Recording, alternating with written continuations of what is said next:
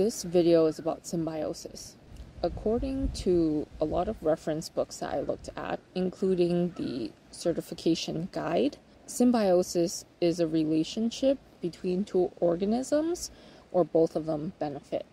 An example would be mycorrhizae. I'm going to cover that in more detail in a separate video, but essentially mycorrhizae is a mutually beneficial relationship between specific types of fungi and trees. So the fungi will get resources for the trees, and the trees will give them sugars or food. So if you want to stop there, that's the definition and the study guide, and that might be all you need to know. But that's not how I learned it. In biology, symbiosis is more neutral. It just means that these two organisms have a long-term relationship. It doesn't mean that it's good or bad for any particular party. It's just that they have that relationship.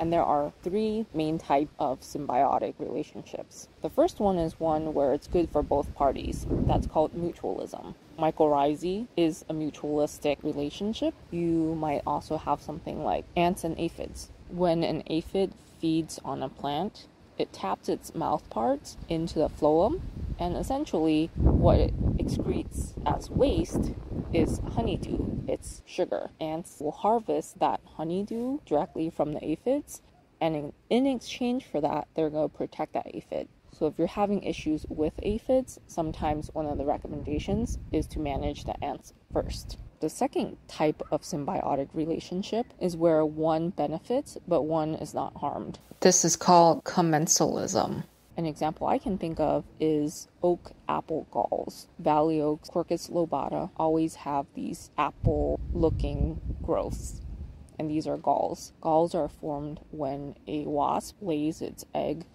in developing tissues of the tree, and it triggers the tree to create this gall structure. That egg is inside the gall, and the larvae or the young are able to develop protected by that gall. So the wasp really does benefit from this, and for the most part, it doesn't affect the tree. The third category is one where one party benefits and the other one is harmed, and this is called parasitism. You might have parasitic plants or parasitic wasps as an example. Parasitic plants like mistletoe will tap into their host and pull out water, nutrients, minerals directly from the host. And this has a direct impact on the host's health. They don't give anything in exchange. It's just a one-way take. So it only benefits the parasitic plant, and it does not benefit the tree at all. So those are the three types of symbiosis. If you don't want to get confused, you could stick with the